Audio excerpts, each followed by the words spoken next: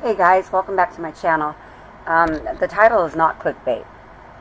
And the reason I'm sharing this with you is to let you know that you're not going to be ready. And what I mean by that is when the power goes out and stays out. A lot of us have a lot of food in our fridges and our freezers, and you know, I see a lot of, chat on YouTube and stuff, people saying, well, I'm just going to can it, I'm going to do this to it, I'm going to do that to it. The reason I know you're not going to be ready, because it happened to me. And I was ready. And I wasn't ready. So what do I mean by that? Well, not this past Sunday, it was Sunday before. A little guy comes in and says, Mommy, the bread is not frozen in the freezer. So I go down there and I check, and everything else from the second shelf down and the door were all frozen. But the bread on top was thawed.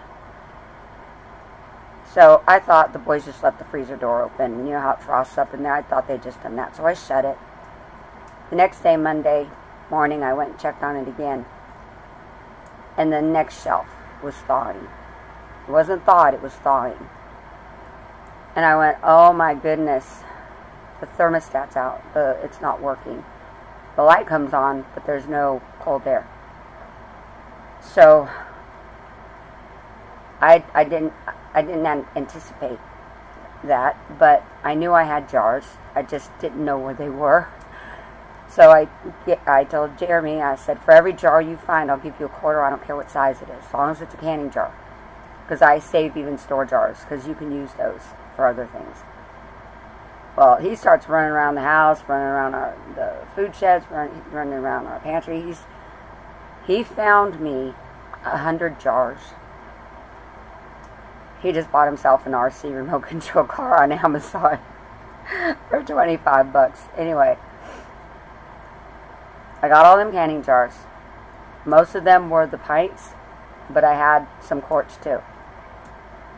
About 21 quarts, I think, and the rest were all pints. I started pulling the meat out of the freezer from the top down, and I put the ground beef and the chicken strips.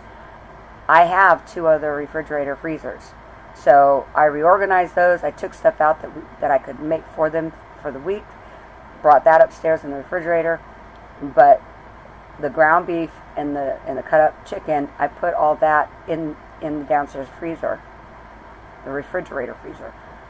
But there was still a ton of meat, you guys, inside my stand-up freezer. It's the tall stand-up one. So I start pulling it all out,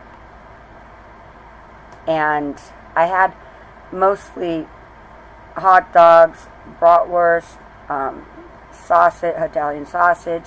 I had turkey sausage, turkey kielbasa, chicken, ground chicken. I had so much stuff, so I started pulling it out, and I started canning it. I was canning all last week to try and save as much food as I could. I called on that Monday. I called Sears for someone to come out. They couldn't get here till Friday. So you're talking almost 5 days. So Monday, Tuesday, Wednesday, Thursday, Friday, 5 days.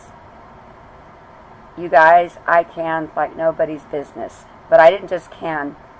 When I did the hot dogs, some of them I cut up in little coins, and I made like a chili meat sauce and red sauce. I canned it like that.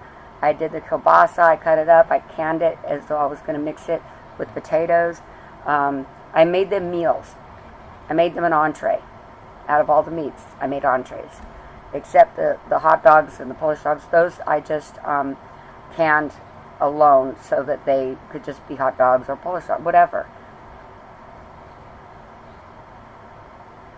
Had I not had the 2 other refrigerator freezers, which are totally, completely full, so I had to pull out stuff to fit stuff. And that's what I did. But I had those 2 working. Had I not had those two working, and the electricity was out, there is no way I could have canned all that meat. I don't keep a lot of frozen vegetables, so I was good there. I keep a lot of bread. Tortillas have a shelf life, so you don't even have to put them in there. But I do have quite a bit in the bottom pull-out shelf. But those I knew would be okay even if they thawed. And the bread as well. And I knew I could refreeze those. The meat, however, there was such an abundance of all of the meats I said. We don't buy a lot of steak and stuff like that. But I did have two huge corned beef. The big corned beef. But I knew I was going to cut it up and make corned beef hash and can that. So that's what I did. I cut it all up. I cut up the potatoes, seasoned everything, and I canned it like that. And I did corned beef hash, and then I did the kielbasa. I did a lot of stuff, a lot of different things. But as I'm doing all of that, I'm thinking, if I'm having this much trouble to can all this meat, I still had two refrigerators to put the meat in, so that I would have 2-3 days to can all the meat that I wanted to can. And I had the two freezers, the top side, to keep frozen what I wanted to keep frozen. I still had an abundance of meat that I had to can. So I still did not have enough jars. I still had to go to the Amish and get more jars. So if the electricity goes out, and say your vehicles don't work from an EMP, whatever, you're going to have to do all of that. And I say you are not ready because I experienced a small portion of that. And all I kept thinking was, oh my goodness, if I did not have these other two refrigerators and freezers, I would lose a lot of food. Because if there's no cold air, there's no cold air. Everything is cold. You have to can everything. So I wanted to share that with you so that you can be more prepared. Make sure you have enough jars. If you have a barbecue with propane, you can can on that. All my propane tanks are empty. We used them over the winter, and I haven't been able to go and fill them up yet. I wish I had, because the prices are going crazy. So when I say you're not going to be ready, you wait. Because even having two refrigerator freezers, I still could not have canned everything before it went bad. Couldn't have done it. And your freezers are probably just like mine. Full to the gills. The other thing I wanted to talk to you about is the prices of repair. It was just the thermostat. I looked online, and it was anywhere from 11 something to 15 something. I was charged well over $400. And when the repairman was leaving, we were outside talking, and I was talking about the price and everything, and he goes, it's going to get worse. Now, they gave me a $150 discount because I had a service plan, so I ended up paying $277 or something like that. Well, that's even a lot. But when I was talking to him, he said expect the prices of repairs to be a lot more. He said because it's going to start getting hard to get the parts, and or for people to come out. He said that the inflation is going to make those prices skyrocket to fix appliances and stuff.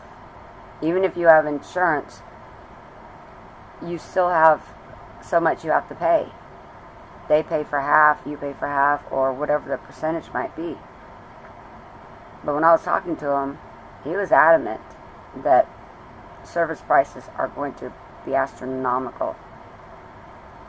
So I wanted to share that with you. So if there's something you need to have fixed, you might want to get it fixed now and not wait another month or two, because I think the prices are only going to go higher. So those are the two things that I wanted to talk about and hit on with you, and so that you can be prepared. You know, have all your jars all ready to go with the lids and the rings. Make sure you have enough lids and rings, and make sure you have enough jars. Go look through your freezers and see what you're going to want to can, and in what order. Have it written down. It'd be a lot easier had I had everything written down than to just try and wing it and try and figure it out. So I took videos of it and stuff, but I cannot find the videos on the chip. They're not on the chip that I was using. So I couldn't even show you my freezer or any of that. But I have no reason to lie. That'd be kind of silly to lie at this point in the game, you know? So I'm just sharing that with you. When all the electricity is out and none of your freezers are working, what order of steps are you going to take to get that food canned as fast as possible? Because I always thought, oh, I have enough jars. Oh, I can do this. I'm not even worried. You guys, 5 days he couldn't come out. And I didn't want to lose any of the food that I had. So you might want to get a plan together that when that happens, what are you going to do? How are you going to can? How are you going to preserve your food? Okay, well, that's what I wanted to talk to you about. Have a great day, and shalom. Okay, I lied. One more thing. Okay, so you see this photo here? Look at how pretty those jars are up there on that shelf. Weren't they pretty? All nice and neat, stacked really nice on that shelf. And here's another photo. Don't they look nice? You can see everything you have and all that. Well, what's coming? Isn't it like a shaking or something? Do you think those shelves are safe like that? If you have your shelves like that, you might want to change the way you have them. Because in this photo, this is a jar that fell and broke. They're going to fall off the shelf and break. You're going to lose a lot of your food in jars. And the jars. Because the next thing coming is going to shake. Okay? Now, when you get your jars, don't throw them boxes away. And I got this little tip from, gosh, I wish I could remember her name. I think it's Bear something, or Prexar Bear, or anyway. She says when you open up these boxes of jars, just cut around the edge of the glass, the rim of the top of the box, and take that off, but leave the plastic around the whole thing. Because if you spill something or what have you, that plastic is going to protect that box from getting wet. Okay, that was a really good tip that I got. So now I just cut around the edge and take the plastic off the top, and I put my jars in there. And it's better to store your jars in a box together than it is singly, because it's less of a chance of them falling off the shelf. Okay, and then you should be canning all that you can, as much as you can right now.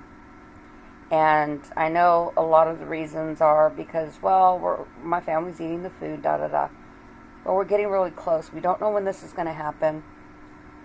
But better you buy food weekly or bi-weekly and get a lot of that food canned than to lose it.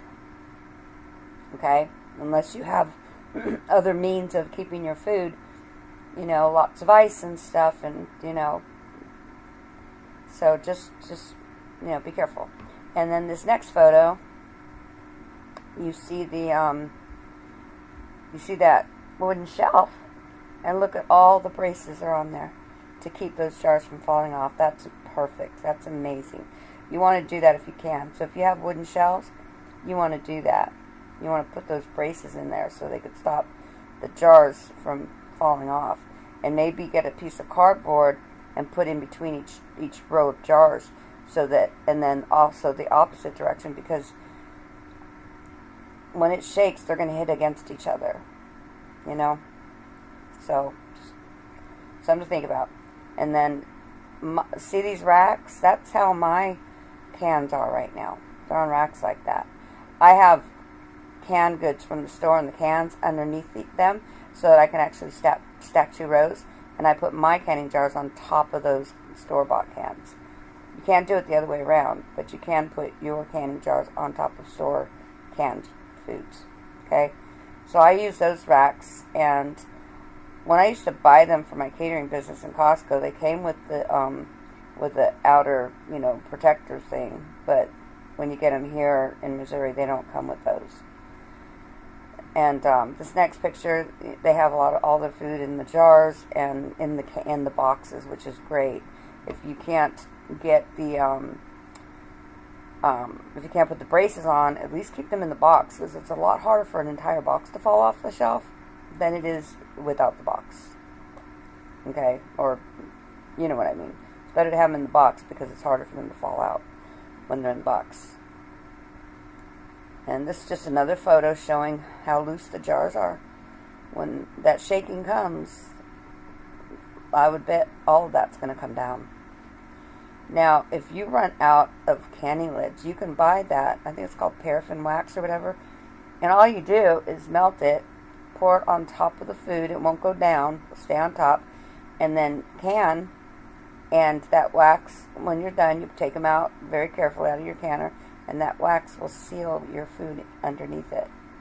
I have not tried this method, but I'm sure if you go look on YouTube, there's a lot of people that have done this method. So you might want to look at some videos and get this wax if you can't find lids, and just have it ready so that, you know, just have it in your arsenal. It's a good thing to have. Okay, now I'm done. Alright. Be safe. Be blessed. Shalom.